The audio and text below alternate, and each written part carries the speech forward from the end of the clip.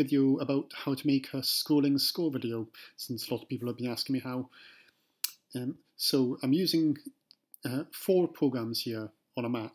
There's iMovie, which is available free, Seashore, which is available free, it's a graphics editor, Adobe Acrobat Reader, also available free, and Screenshots and Screen Records, which are part of the operating system. So here's the track I'm going to do a score video to. It's a WAV file. We import it into iMovie. Click and drag down to the bottom. We've got 2 minutes of audio there. And this is the score for it. It's a PDF. We've got nice chunks that we can cut and paste. So what I'm going to do is screenshot this. And as I'm working with iMovie video, that's 1080 wide is standard size for iMovie. So I'm going to use that. So I'm going to take a screenshot here. I want that to be 1080 wide. So it matches up with the video. Or maybe a bit less, because we're going to do this in Seashore in a moment. Anyway, there's the screenshot. Now I've got a blank document open in Seashore. You can set the size in Seashore when you set a new document. In this case, it's a bit wider than 1080. It's 1120. So we want something that's 1080 by probably 560 is probably going to be a good size. The important thing is to have all your pages the same size, then you don't get bits of white appearing when you turn the page. So here we're at 1080 by 560 screenshot. That appears. Switch to iMovie, drag that in. We're going to do that repeatedly for all the systems. So next system down, this is still SATB. Click and drag, pull that into Seashore. Delete the previous layer because you don't need that anymore. And then take your screenshot in Seashore. Again, we want 1080 by 560, so it's the same size as the previous one. There we go. And we haven't got too many more of these to do with this piece. That's partly why I chose it. So we're going to fast forward to that bit, which is taking a lot of screenshots, not really interesting to watch. And at the end we'll have a bunch of screenshots in iMovie. Okay, so what we're going to do with this is match it to the audio. Now iMovie has a standard set of preferences when you're importing things.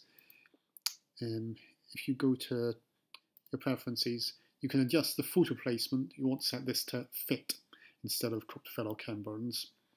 And that way it'll fit it into whichever axis is most appropriate. And photo duration, here I know that each of the staves is going to take, see, about 20 seconds. So it's set at 15 at the moment. Let's set it to 20 for the default. 1, 2, 3, 4, 5, 6, 7. Yeah, actually maybe 15 wasn't too bad. There we go. Okay, so that first one has gone in at 15 seconds. I can see that it needs to be a little bit longer, because helpfully in this piece, the pauses are right at the end of lines, so I know it's going to be roughly there. Let's hear how that sounds at the end of the...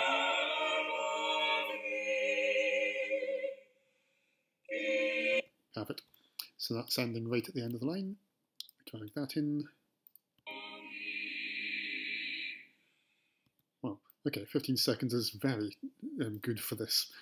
It doesn't usually work this neatly.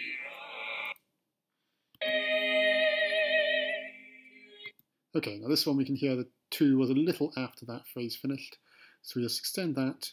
You can see that the bar on iMovie goes to yellow as we reach it, like that. That means it's lined up with it.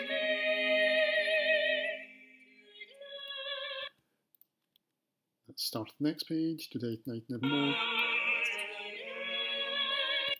That's a little bit early.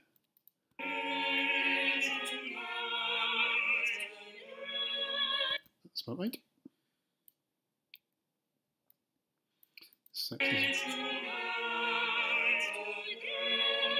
And again about the same length, 13.4 seconds. And this will be almost exactly the same length, I'm sure.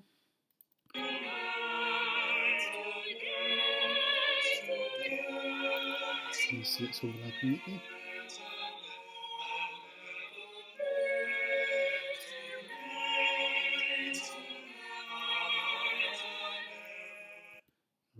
And that's in the right place. And this is the last system, so we're just going to extend it to match the end of the audio. iMovie has a snap feature that goes in with this, which is handy.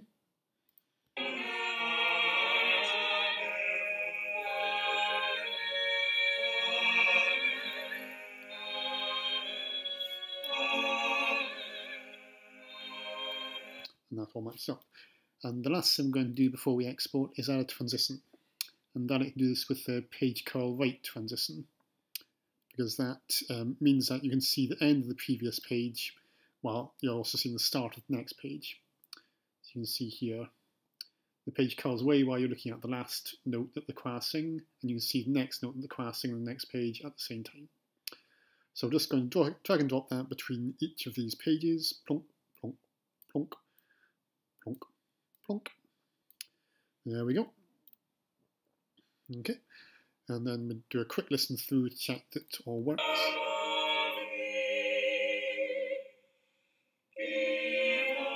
That's fine.